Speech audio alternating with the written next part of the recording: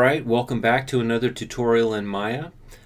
Check this out. Today we're going to look at the flow path again, and we're going to correct a couple of things that kind of go wrong with it. I'm going to assume that you have watched one of the other flow path tutorials and sort of know about the problem when the text sort of meets the edge of that loop or of that circle.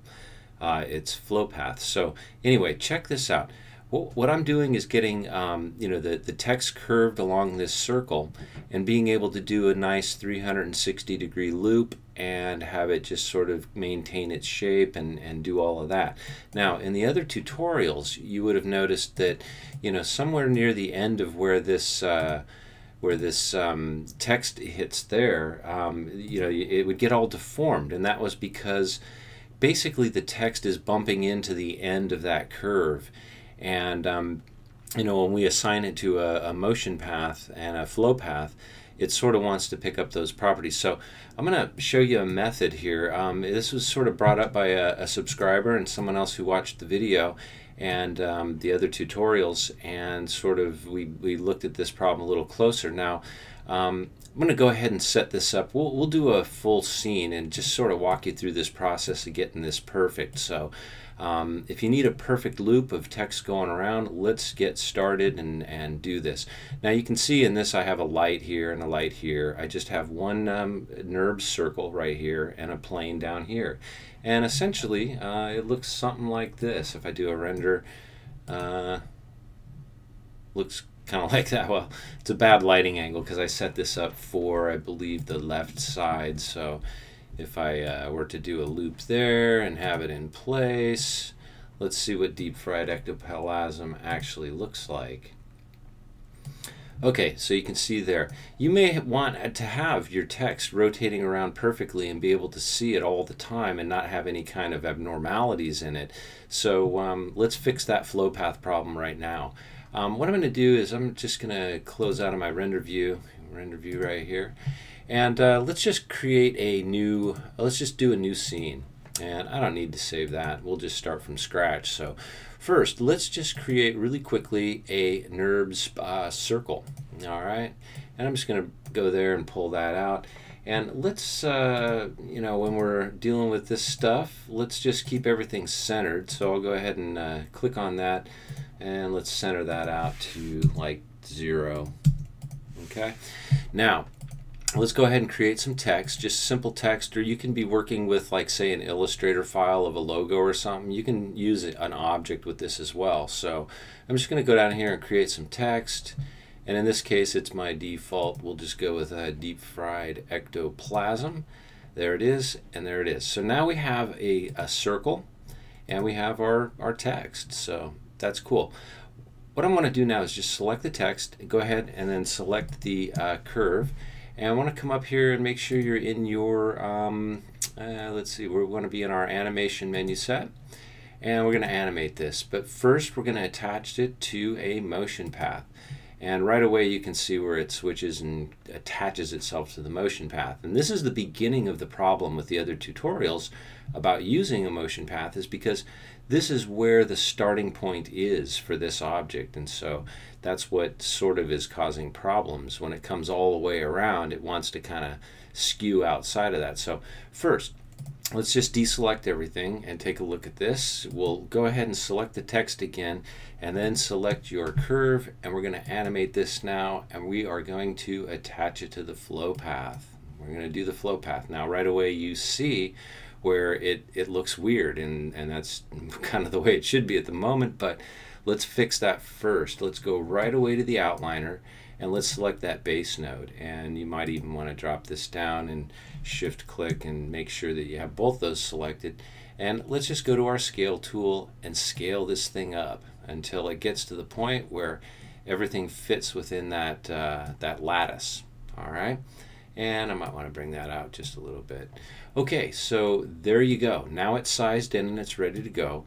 But you'll notice that we were only set at 24 frames down here. So if I play that, it's going to whip around there really fast. All right.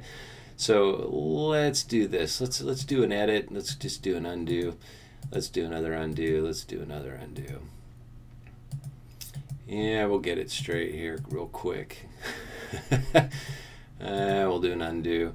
I'm going to kind of go back here into the beginning, and let's just see if we can get back to ground zero. Alright, so now we're at ground zero. So let's take a look at this flow path first. We want to make sure that this has its numbers set up to, like, say 400 frames, because that's going to indicate how long this flow path is going to be. Now we can go ahead and select our text. Now we can select this curve and come up into animate and attach it back to that motion path. Well, now it has 400 frames to go around, so you'll see we have a lot better, smoother action with the flow there.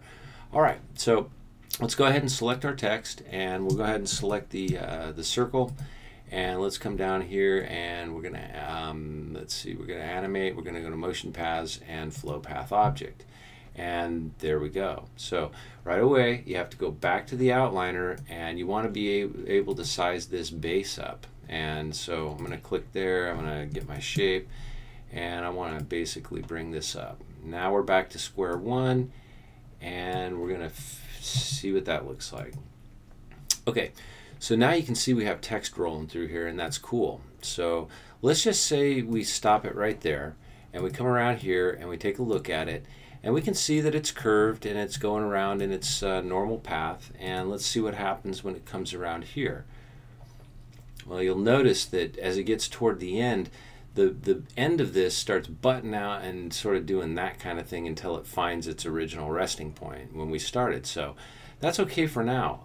Let's just go ahead and hit pause, and let's take a look at that.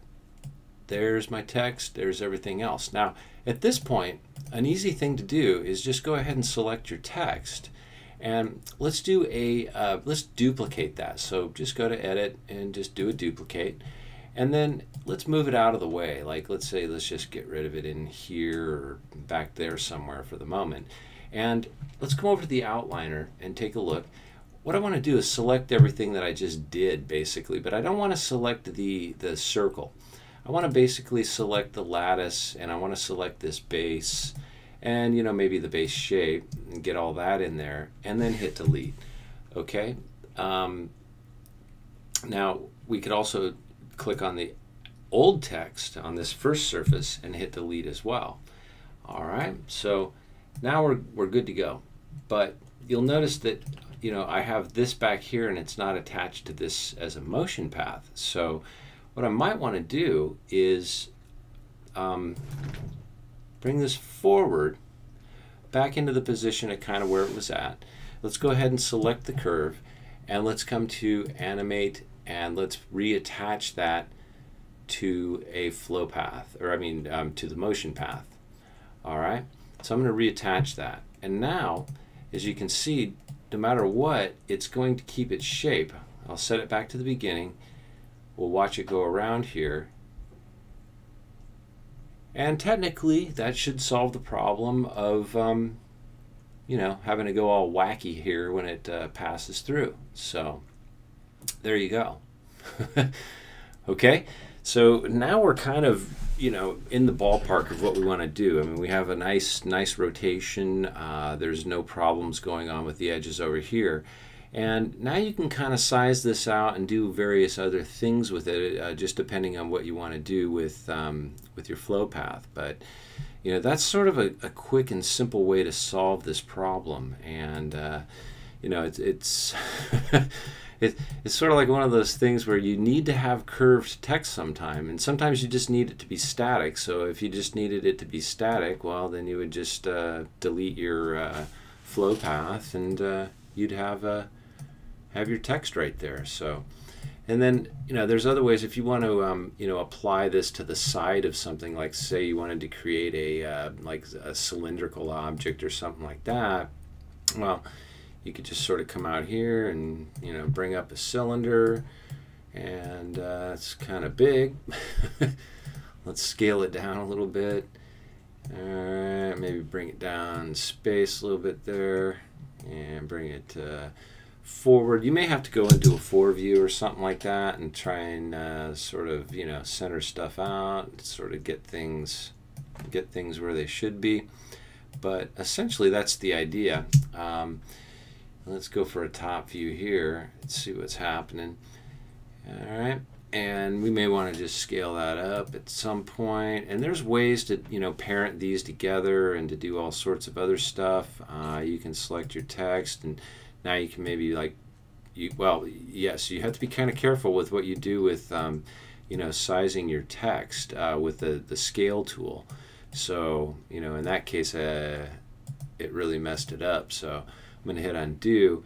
But in this case, I might want to, click on my scale tool here and maybe scale everything up, accordingly that way, and then, readjust the other parts. So, but even then, you'll notice that when you start messing with it, it's going to mess with the flow path. So everything is sort of variable on that, and, you can, let's see, we can go back here and maybe undo a couple of those. And okay, now everything's flipped around. Okay, well, anyway, you get the idea. You're going to be parenting this to the flow path. There it goes. It's back in. All right. So you can make something flow around. You can freeze it in space. You can attach it to another object, combine the mesh, make this thing move around.